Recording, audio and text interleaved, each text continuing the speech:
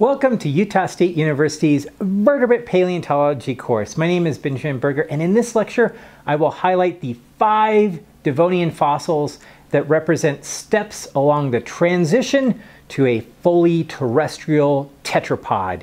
You should be able to arrange a cladogram of Devonian tetrapods and illustrate the changes in anatomy that occurred during the transition toward living on land. Our first fossil is Ichthyostega, a sarcopterygian fish that lived in Canada during the late Devonian period. This fish exhibits a diaphyseal tail, the gill region is attached to the skull, and a number of fins are present, including the pectoral and pelvic fins, as well as a ventral and 2 dorsal fins. The teeth of Euceptron are complex and feature a folding of dentine called a labyrinthine teeth, which is found in some early tetrapods. But for the most part, Euceptron is a normal-looking, fully aquatic fish. The next fossil is Pandrichthys, a late Devonian advanced sarcopterygian fish from Latvia. The skull of Pandrichthys is flattened, with the eyes oriented on the top of the skull. Pandrichthys lacks the dorsal and ventral fins, with only the pelvic and pectoral fins. It's thought that Pandrichthys was a near-shore fish which used its flattened head to prey on insects that lived along the shoreline. The next fossil we'll examine is Tiktaalik, which is from the late Devonian of northern Canada. Tiktaalik is unique in having the shoulder girdle separate from the opercular, subopercular, and extrascapular series. It has a neck! In addition, Tiktaalik has a more advanced joint between the humerus and radius, allowing the early tetrapod fish to do push-ups and support the body against the ground. Now, like Pandrichthys, it features a flattened head with eyes positioned on the top of the head. The fossil has 4 sets of fins, 2 pectoral fins in the front and 2 pelvic fins in the back. A combination of fin rays and more robust bones are found in the fins.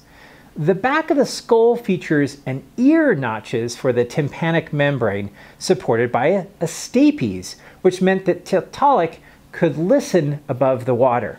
The next fossil is Ankanthostega, which is known from the latest Devonian of Greenland. Now, this fossil exhibits a more advanced shoulder girdle that's composed of a cleithrum, a scapular coracoid with a joint for the humerus called a glenoid, as well as a clavicle and inner clavicle, and a weird bone called the anthocleithrum, a bone that rests on top of the scapular coracoid. One of the most amazing things about Ankanthostega is the number of fingers or phalanges. They have 8 digits, and in fact, many early tetrapods have more than 5 digits in the hands and feet. Now, before this discovery, people had assumed that 5 digits was the ancestral condition. But in reality, the number of digits is variable across vertebrates, although more than 5 is rare in advanced tetrapods. In the back, the pelvis is composed of 3 bones, the ilium, ischium, and pubis, with an acetabulum joint with the femur. The ilium attaches to the vertebral column near a sacral region. The leg bones were bulky and large. They likely did not give lift to the posterior half of the body. Like Tiktaalik, Ankanthostega had ear notches in the back of the skull, which is covered with bony plates that are grooved with lateral-lying canals that were used in water for sensory input. Ichthyostega is another early tetrapod from the latest Devonian of Greenland.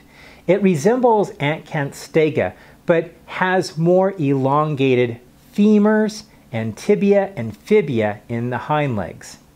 This gave greater support for the posterior half of the body.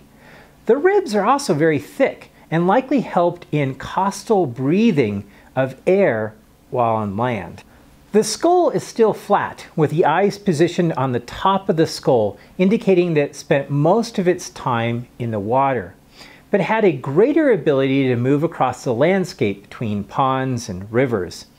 Both the pectoral and pelvic girdles are rather large compared to the limbs. The tail is shorter, and likely the limbs were used more for swimming as well as walking in shallow water. Now, these are not the only early fossil tetrapods, but they do represent the most well-known fossil forms. All right, so let's assemble a cladogram showing the relationships of these fossil forms and the transitional characteristics that evolved during the late Devonian. The first character to evolve was bony elements descending down the limb, the lobe fins, which are asymmetrical. These more robust bones would later support a limb that could walk on land.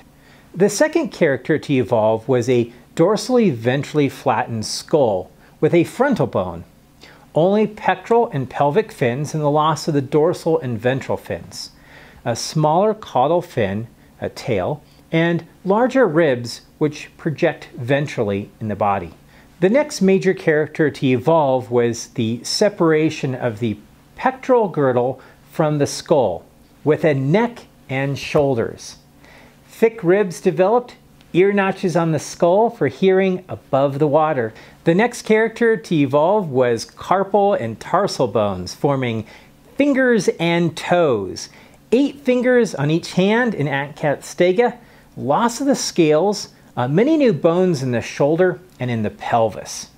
And then in Ichthyostega, we see 8 fingers and 7 toes, more robust humerus and femur, which are elongated, larger ribs, and a reduced tail. Most of these fossils are found in a unique geographic region that includes northern Canada, Greenland, and the Baltic. These regions were along the basin of the eastern side of Euramerica, sometimes referred to as the Old Red Continent, which was a continent made of Laurentia and Baltica, before the coming together of all the continents near the end of the Paleozoic that form Pangaea. As such, northeastern North America, Greenland, and the Baltic are the places to explore the Devonian for other early tetrapods. Utah and much of the western United States was too deep in the ocean to see some of these nearshore fossils. One place in the United States that has fossils of this age is Pennsylvania and parts of New England, but finding exposures of rocks can be difficult.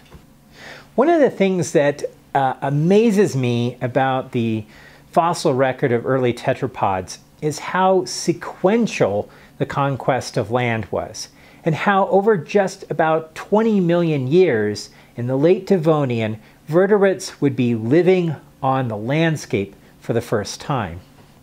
If you'd like to learn more, I highly recommend 2 books. The first, Gaining Ground, The Origin and Evolution of Tetrapods by Jenny Clack, and Your Inner Fish, A Journey into the 3.5 Billion Year History of the Human Body by Neil Schumann. The second book has been made into a television series, which I've linked below and aired on PBS here in the United States. All right, you should be able to arrange a cladogram of Devonian tetrapods and illustrate the changes in anatomy that occurred during the transition toward living on land. Thank you for watching. If you'd like to learn more about Utah State University's geology program, check out the website geology.usu.edu or my own website, benjamin-berger.org. Links are found in the descriptions below.